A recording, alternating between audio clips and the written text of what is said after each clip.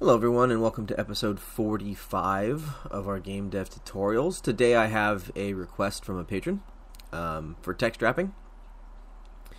Essentially what they're asking for is a way to enter a bunch of text and have it come out kind of like a paragraph. And so that's what we're going to do today. It's not an overly long process, but it can be a little bit tricky, and there's a decent amount of logic that goes into it. So we'll go over all of that as we create it. Then we'll put it into the character menu and we'll test it. Okay? But before we get started, I want to remind you guys to hit the like button down below. It really does help push the videos and makes a big difference into how many people get to see the video, and therefore how fast our community grows. I want to mention that there already is a game coming soon for Steam based off of these tutorials. So eventually I will be doing a showcase for that. And that goes for all of your guys' games. If you guys are making a game based at least a decent amount on these tutorials, I mean, it doesn't have to be 100%, it doesn't have to even be 50%, but if it's based a decent amount on these tutorials and you let me know when you have keys available on Steam or wherever it is that you have them, then I will do a showcase for you. I also know that there's at least one game on the Google App Store as well, Google Play Store. Lastly, guys, if I'm exhausted, I'm sorry if I'm not sounding quite as enthusiastic. I'm trying to, but you know, the lead up to Guilds of Dalinar is in full swing. It's exactly 1 week, actually minus a few hours, but it's a week from today the game comes out. So if you guys haven't wish listed it, it would mean a lot to me if you guys would. And you know, supporting me in buying my games is basically the same as supporting me in any other way. It helps me to keep doing what I'm doing, and it will help me to do it in a better way. So please consider doing that. And lastly, Discord. If you guys haven't joined it, make sure you do. Discord is where I'm at pretty consistently, so you're welcome to pop on and ask questions, and I will answer them the best I can. Yeah. Okay, so we want to come in here. We don't have any new art, so let's just get rid of that for now. And then it's an output structure, so let's add it here. And I call it TextZone. Call it whatever you want. But TextZone. Text area is a little different. Text area to me is a thing that you type into, kind of like on a website. So that's why I called it TextZone. Yeah. So let's get this prepped. Let's take these out. Add our public. Let's grab the list of stuff from anywhere else. The list of includes. Okay, and we're good to start. Now, what goes into a text zone? Well, a decent amount, really. Not 100, not a million bajillion things, but a decent amount. We are going to want to know public int. We're going to want to know the max width of the zone. So, this is maybe the very most important thing. Other than, I guess, the fact that the text, but the max width is what we'll be cutting our string into. So we'll go into more of that later, but that's important. Then we'll have line height. So this is the amount of space between the, not between the lines, but from the start of one string to the start of the next string. Quite important for how it looks. It'll give you the ability to adjust it pretty nicely. We have string, do not put public here. So I'm mentioning that. We are going to create another property for this, because we do not want this edited outside of this class. And you'll see why as we get to it. Okay? We'll need vector 2s for position and dems. And you're like, well, what do I need dems for? I have max width and line height. Yeah, it's just more efficient if you set your dems each time you change your string, and that way you don't have to recalculate it every time you need other dimensions. So it's helpful in an efficiency manner. It's not actually needed. Okay, we have a color. So public color, and that'll be the text color. Next thing we need is a font, obviously, because we can't draw anything without it. Sprite font, unless you have it in globals, then you could actually do it from globals. That's something you can get into, is have standard text sizes in your globals file, and then use those standard texts, maybe a small, medium, large text, and then from there you're able to standardize all the text in your game and make it kind of look more congruent. But for now, I'm just going to have it in here. And then the last thing is the list of strings after we've chopped them up. I call it lines.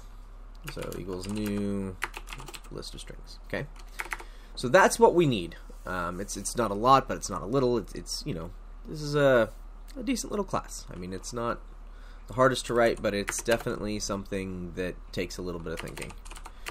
So public TextZone, okay, and then in TextZone we need to pass in vector2 position or pose, the string that we start with. We need the max width. We need the line height. String for the font, and color, font color. Why do I use the word font color here? So that when you're filling this constructor later, it'll tell you font color, so you're not confused about what the color is. Alright, let's set all these equal. So pose equals pose, stir equals stir. Lowercase here, even though later we'll have a different option for that, so just keep that in mind. Max width equals max width. Line height equals line height. Color equals font color. And then here, if stir not equal blank, then we're going to parse it later, but we'll get to that in a minute. Alright, so properties.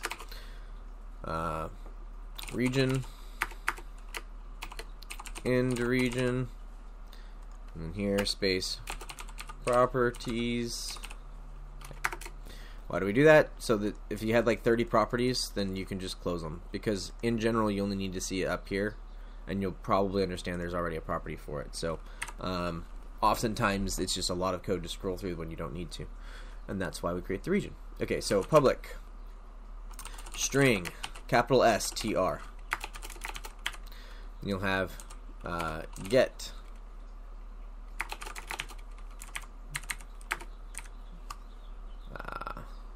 could leave this all in one line because it's just one thing, but return string, and then set. And this is where we actually have something different. We're going to have stir equals value, and then we're going to have the parsing, which we'll put in there in a minute. So let's just create a temporary for the parsing. So public, virtual void, parse lines. Okay. Now we can take this here and put it in the places that we needed it. And here. Okay. So why do we do it in this way instead of just calling the property at the bottom? Well, the answer is because you might process this string more prior to getting to the bottom. So we're not going to do that here, but there's a lot you can do with this base class, and this flow is just a little bit more versatile for things you might do. Okay. Okay. So we have the parse lines that we need to deal with. Let's make the rest of our functions so that we know what we're doing. Obviously we need to draw. So public virtual void draw, and that one's going to have offset to it as well. So vector2 offset. Okay, so we know we have a draw function. We'll get to how to writing it later. And then one other thing that I like to do is have a set dems. So public virtual void set dims, and then this needs to just know whatever the largest width is. So int largest width, and then here we're going to have the dimensions, which are equal to new vector 2, the largest width as our width, and then here we're going to have line height times lines, so the number of total lines, dot count. Okay, so that'll give you the width. Now, you could use, instead of using largest width, you could use max width here, and that would be fine. But what's going to happen is you're going to have a set box, and the text may not make it all the way across it, and it's still going to use that as the hitbox. So then you'll have this blank space at the end, and you'll see that when we test it. But you'll have this blank space at the end that it still thinks is there. And that's not a problem per se, but it's suboptimal in certain circumstances. So you're always welcome to use that if you like it better. But there are times with overlapping of different things where doing it this way causes less issues. It's also more precise in my mind. So that's why I do it this way. You could just use max width here. That's fine. Okay. All right. Now for the meat and potatoes, or whatever you guys say in your countries. That would mean the bulk of it, right? This is the part that actually is what we're trying to do, which is to parse these lines down and make a paragraph-looking structure. All right, so lines dot clear. So first thing we want to do is say all the lines we have go away. Sorry, I had to get a drink. Get my throat wetted a bit. All right. So that's the first thing. Now, in order to create those lines, I like to keep my words together. You could choose not to if you wanted to. Or you could have two options, like a bool up at the top that says, whole words or not. In this case, we are only going to do whole words. Sorry. So we need a list of strings called word. List equals new list of strings.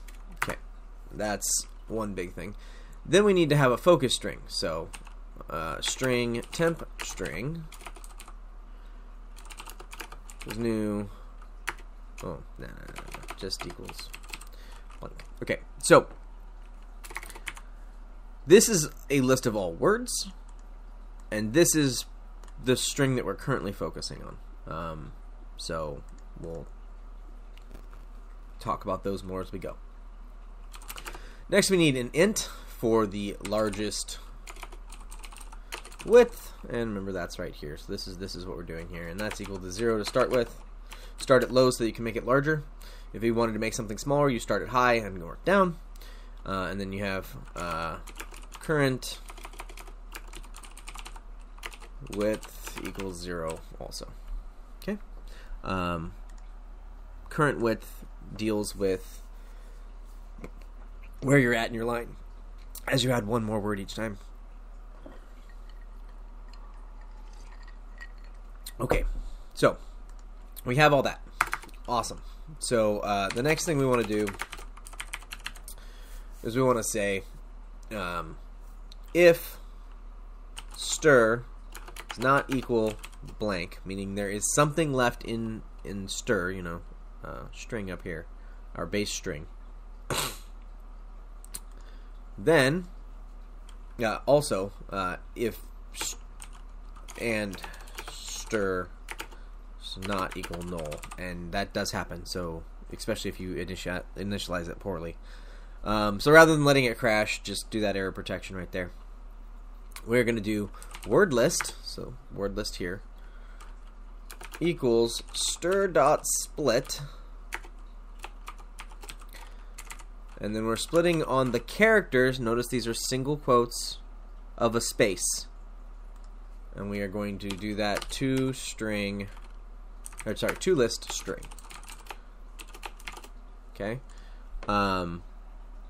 so this now is a list of all of the words. Word is denoted by anything separated by a space.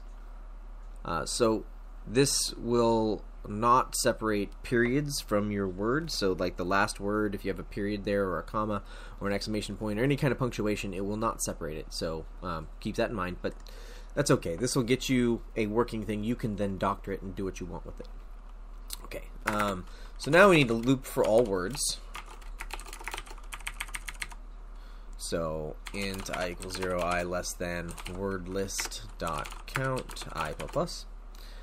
Okay, so this is our loop for all words. What are we going to do in the loop for all words? Well, first of all, we need to set the temp string. We need to check the length. We need to create a new line when we need to. Okay, those are things that we got to do. So, all right, so first we need to know whether we need a space after the string that we're working with.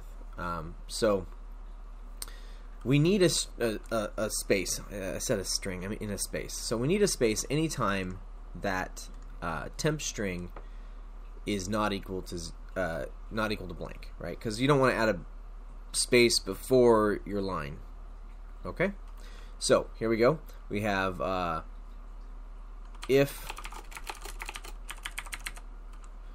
temp string not equal blank, then temp string plus equals space. Okay, so those would be like if there's a word in there, we want to add a space after the word, right? Because that we removed all the spaces here, so we do have to add them back in. Okay, so that's what that's doing.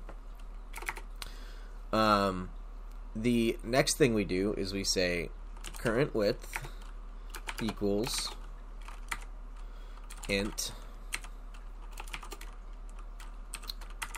font dot measure string temp string plus word list I dot x. Oh no, dot x goes over here. Dot x. Okay, so what is this doing? It's taking whatever's in temp string and adding the next word to it and measuring it. So now we know how wide that width is. Okay. If current width is greater than largest width and current width is less than or equal to max width, then largest width equals current width. So this is just keeping track of our largest width. If you're not doing largest width, you don't need this. Okay, next. If current width is less than or equal to max width, then we say temp string plus equals word list I. Okay, so we're adding that word to the string. So this string starts out blank. We say if blank plus this word is less than the width, then we add it to it. Now it's got the first word in it. Then we come through, we add the space, we test the second word. If it's still less, we add the second word. Then we check the third word after adding the space, so on and so forth. Okay, so that's the loop. And then else, so this is we're over max width now. For over max width, then we say lines dot add, and lines are what we're trying to get. That's the whole point. Temp string, and then temp string equals, so not plus equals, just equals word list I. So we're taking that next word in. If you don't do this, if you have one word that's longer than your max width, it will infinite loop on you. You need to have this line because now it will essentially override everything in order to give you this ridiculous word that you have put into your string. So, you know, if you are Mary Poppins and you're doing supercalifragilisticexpialidocious, maybe that's just too long of a word for your box. But it'll still go in. You won't enter an infinite loop. You will have a weird looking thing on your screen, but this is better than an infinite loop. So put that there. If you don't do this, your temp string will come back just like it started with and be blank, and then you'll enter that whole process. But this also saves you some calculation time, so that's a good thing too, because it saves you one looping bit there. Okay, and where we have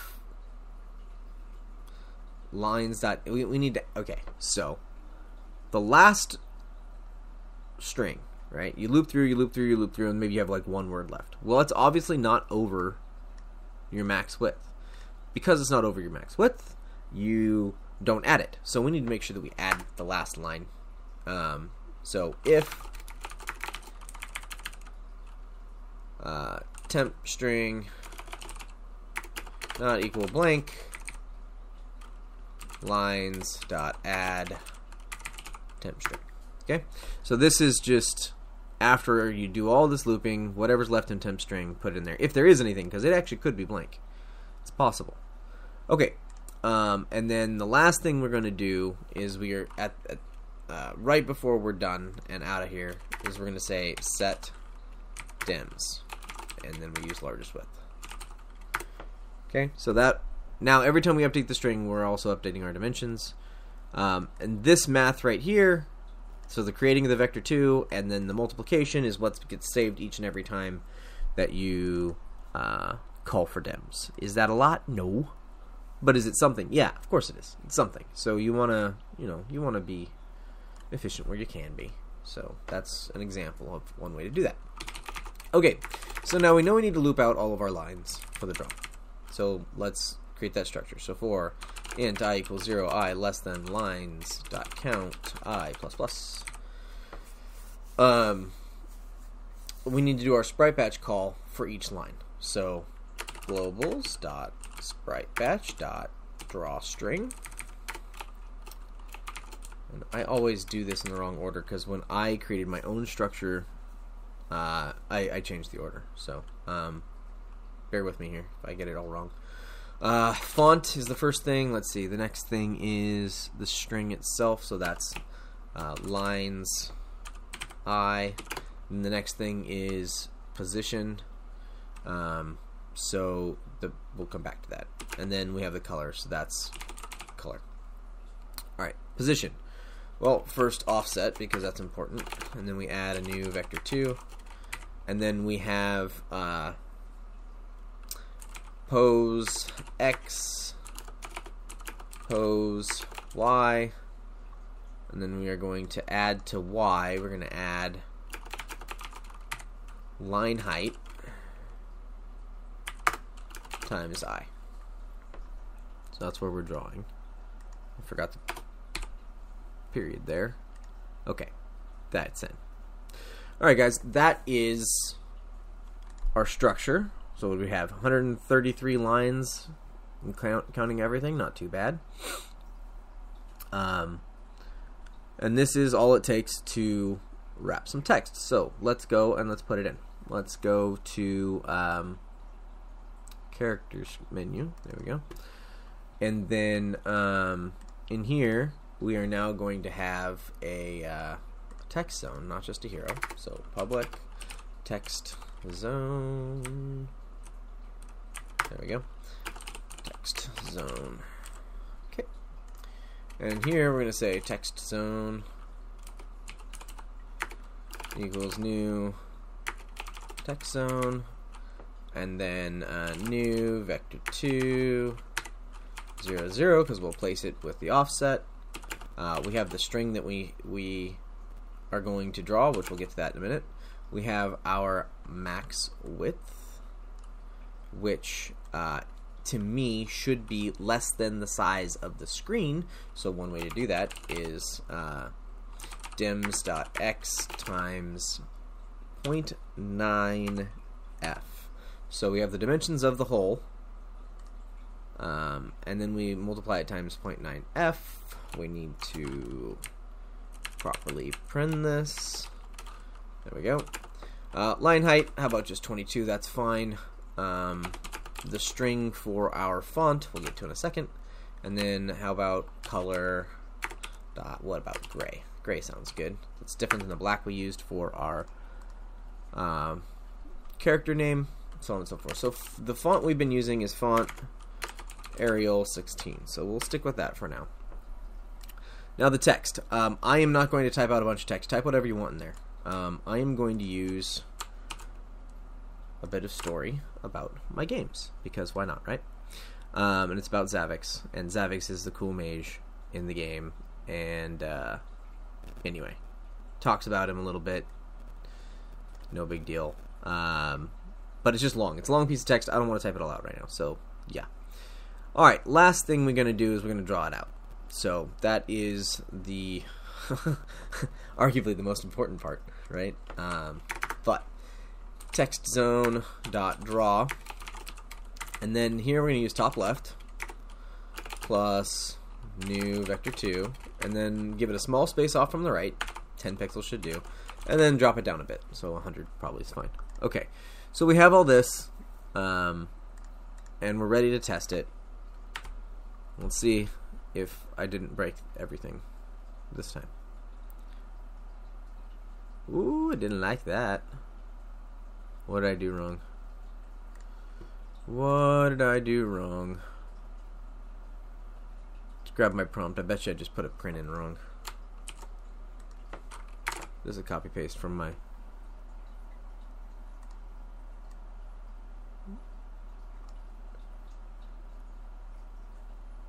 Huh.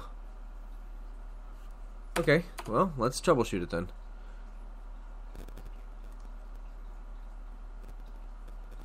So we got our words separated, that's good.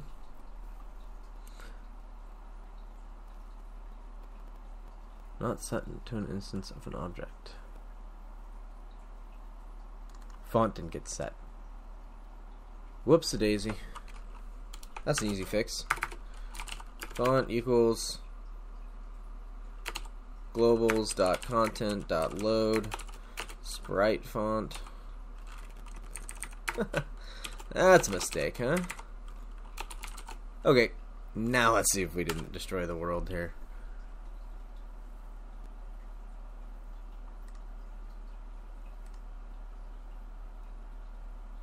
Huh.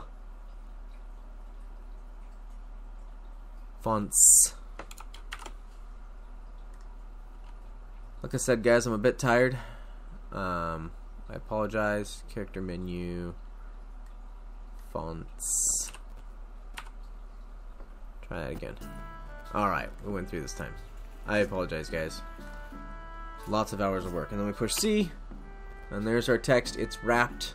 And see, I mentioned that you would have extra space on the side. Now, some of that's going to be from the 90%, but some of it's going to be just none of these lines made it quite perfect. So you're going to have a little bit of extra space. So this is some text wrapping. Okay, you can do a lot with this. You can make it so that it always is, you know, justified out to the ends. You can make it so that instead of using words, you use individual characters. You can do a lot of things. This is just a simple version, and it works well. And you guys can then use it to do what you need to do with it to make yourself some text blobs. Alright, guys, that's going to wrap it up for today.